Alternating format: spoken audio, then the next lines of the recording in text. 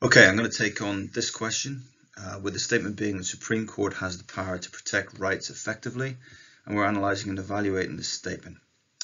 The way I'm going to do it is I'm going to look at this in the context of this kind of draft plan where you consider the introduction, consider the conclusion, and we look mainly at 3 different paragraphs with arguments for and against to show our balance of our argument with clear evaluation.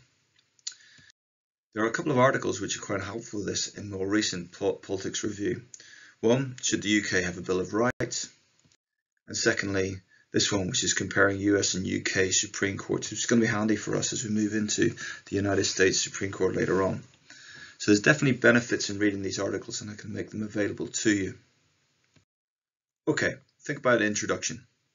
Remember, we want to do certain things. We want to define our terms, we want to consider the debate, and where the debate really lies. So first of all, start with what the Supreme Court is. Created by the Constitutional Reform Act of 2005, opened in 2009, it's an independent body of other political institutions in the UK. Certainly the period from 2005 has seen an increased prominence in the UK Supreme Court and its activities linked to judicial review, especially in the protection of rights. There's no doubt about that. But in your introduction, you also want to show that you're going to consider how you're going to evaluate this. And I think this protection must be considered in terms of its relevance, of its constitutional powers, and how well it impacts upon government decisions. So, our first assertion, our first perspective, if you like. The passing of the Human Rights Act in 2000 has been significant in the rights protection in the UK. Well, certainly the incorporation of the European Convention of Human Rights in the UK courts has simplified the process of judging on rights law. In the past, judges would have had to use statute law, common law, a whole range of different things in which to make those decisions. And as a result of this, what we've seen is judicial review increasing as more citizens and groups have been willing to use it. The evidence is stark. As you can see below there, cases rising from 4,000 to over 15,000 by 2013. And also the range of cases is quite interesting, from same-sex marriage through detention of foreign nationals to the case such as the Uber one on employment law most recently. However, you've got to be aware that perhaps this isn't enough, and it has been argued that the Human Rights Act is a little bit too limited in scope. Other social and economic rights remain relevant.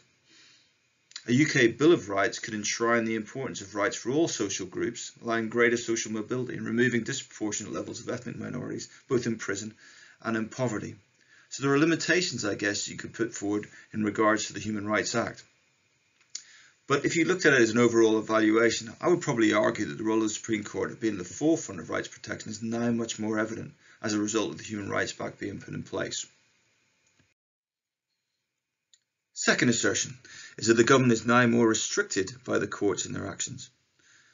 Well, the arguments in favour of that are that the court has ruled against the government in some pretty major decisions in recent times, where the executive is considered to act beyond their constitutional powers. There's also allowed for a growth in the powers of devolved assemblies away from Westminster control. The 2 obvious examples of this were in regards to the signing of Article 50 beyond parliamentary approval, and the court ruling against Johnson's government which to prorogue Parliament without its approval.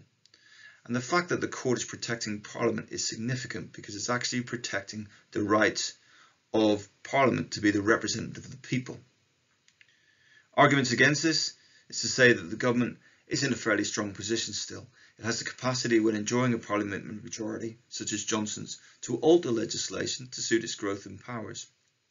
For example, the balance between national security and individual rights that exist in this country are still defined by Parliament rather than by the courts. So the government only really needs to alter aspects of legislation when instructed to, such as is shown in its anti-terrorism laws. And again, the court will always be reliant on the cases being brought to them to challenge government actions, especially in the case of delegated legislation, which, if you remember, is the parts of legislation that the ministers can decide, and therefore they can fill in the gaps. Therefore, what do we say? What's our evaluation?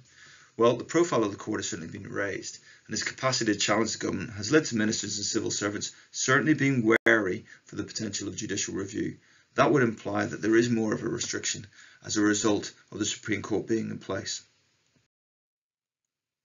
Okay, third point. Well, our assertion here is the Supreme Court enjoys independence from political institutions, and as a consequence of that, can protect rights. We know that the court is appointed independently, and therefore they are unaccountable to an electorate or other interest groups. This can allow for impartiality and therefore should reinforce rights protection.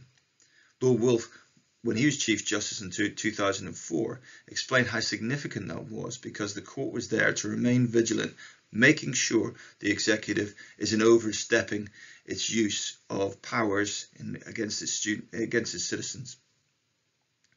The argument against this is that actually the court isn't as independent as it seems. It's being criticised by politicians and the media for the nature of its composition. We know that the court is white, old and male and can suffer from a reputation of actually being fairly much part of the traditional establishment. You could also argue that perhaps the judges have been too liberal in their attitudes. Certainly by politicians of both major parties have argued that their judgments in regards to immigration and deportation have gone against public opinion. But perhaps that's the role that the Supreme Court should play. Therefore, what do we say? Well, with the creation of the Supreme Court in 2009, the court became obviously separate from the political institutions, remembering that they used to be part of the House of Lords, and therefore has reinforced the independence in cases since, allowing for the ongoing protection of rights. So in conclusion, where do you stand? Well, your conclusion should have three parts. You should start with a clear judgment. In the light of the evidence, does it have the power to protect rights? And does the evidence suggest this? You've got to make your decision one way or the other. If you argue that it does, remember that what you want to do is you want to accept certain arguments that go against you and acknowledge the fact that they have some strength.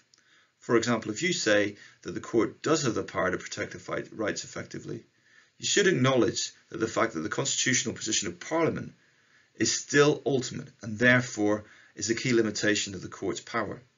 If you argue against and say the Supreme Court has limited power to protect individuals' rights, then you would want to be saying that, well, actually, the court has shown the capacity to challenge the government more regularly in recent times.